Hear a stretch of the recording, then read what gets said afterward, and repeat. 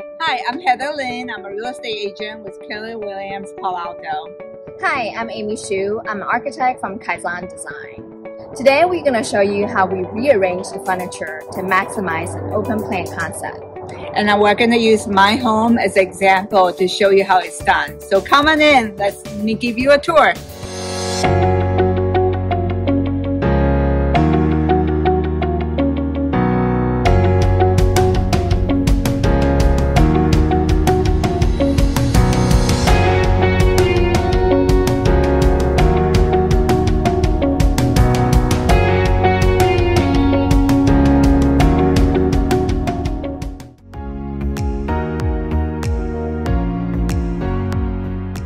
In an open plan where spaces aren't defined by walls, one of the problems is inefficiency.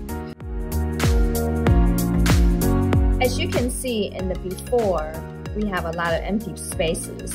We only have two usable areas. One is the living room and the other one is dining room. In the after, now we created three distinct areas. Other than the two we already have, now we have one additional lounge space or reading area.